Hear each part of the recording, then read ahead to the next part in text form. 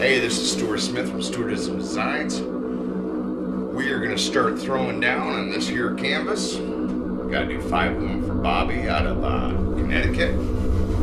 And we're doing skulls, all in the UV 3D process. So hey, let's get to paint. Little FYI, this is non-flame retardant canvas. It has not been treated. We are going to be using FR1 flame retardant as a paint additive, and in all the paints that'll be going on here, we're going to infuse all the paint with the FR1. We are also not going to place any primer onto the canvas. Normally, if I have a black canvas, I'll put white down so I get my hard images, and of course be able to ghost out with the black.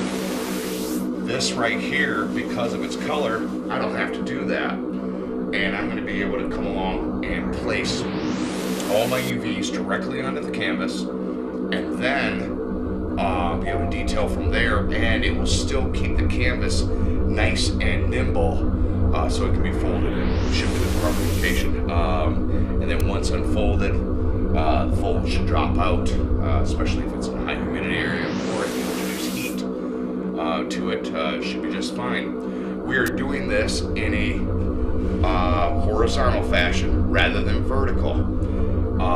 Bobby ordered 5 canvases, and we want to give him as much bang for his buck as possible, so we are going to be doing it crossways. So when the customer comes through and Bobby places them up, they're going to have a lot more to look at than up and down. Normally customers will be looking at eye level, and if you have some 8 feet high and it goes down, they're going to be missing out on stuff. So this way he's going to be able to cover over 2 canvases. This is a 4x8, but it's actually a 4 feet by 9 some odd inches. That way my wife didn't have to cut the other end. The canvas actually came 9.5 feet or so, and so she just did a sew and grommet, and so he's getting a little bit more for his buck, and his customers will see a lot more in this process. So we're painting a bunch of skulls. So I got 5 canvases going whacked up with skulls. Remember FR1, infused into the paint, and let's get started.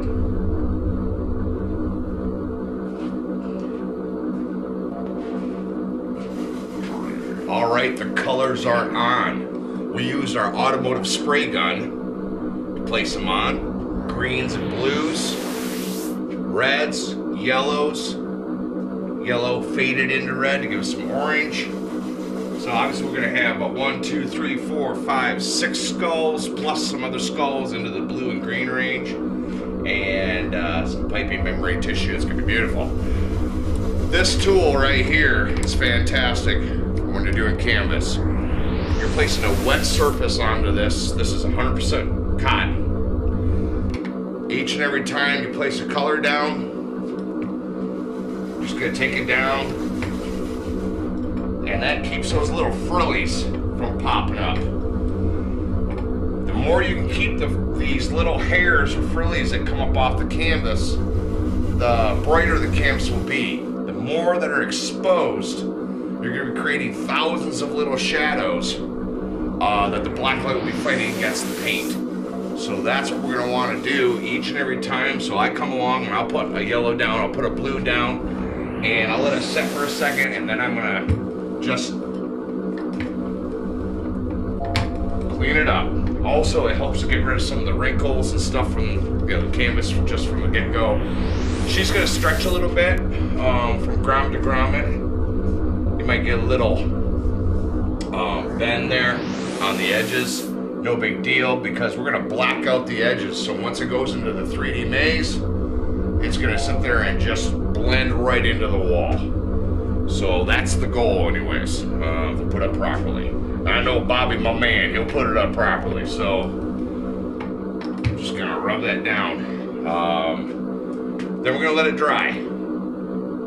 And then it's going to be ready for hot detail action. We're going to get to that in a moment. Boo-ah!